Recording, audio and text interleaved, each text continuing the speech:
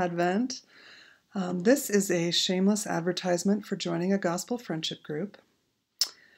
I like to think of these as extra small groups. So in a small group, you're getting to know 15 or 20 people socially, and you're able to discuss books of the Bible or other books and pray with them and get to know their families.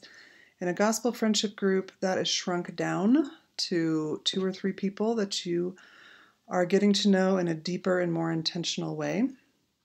My group is made up of 4 ladies. We formed about a year and a half ago, and we've been meeting weekly, typically at a park or a coffee shop, but lately over Zoom, of course. We organize our time around a particular question that forces each of us to focus our attention on something about the intersection of our lives and the gospel. We take turns thinking of these questions and posing them to the group, and then everyone has to answer. So in a given week, we might be talking about how we respond to a certain Bible story, or what we truly believe about some aspect of God's character, or how we might answer one of the questions that Jesus poses to people in the gospel accounts. Sometimes our conversations are very serious or sad, and sometimes they're more lighthearted or imaginative. The most powerful thing about my group, for me, is having the experience of seeing God work in someone else's life in tangible, undeniable ways over a period of time. And seeing that causes me to believe that God is working in my life too. The group has made me realize how difficult it is for each of us to see spiritual growth in ourselves without the help of other Christians.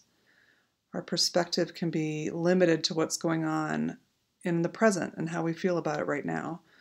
But when others are with us week after week and month after month, they can see aspects of our lives from a wider angle, and they can insert things into the conversation that we don't see on our own.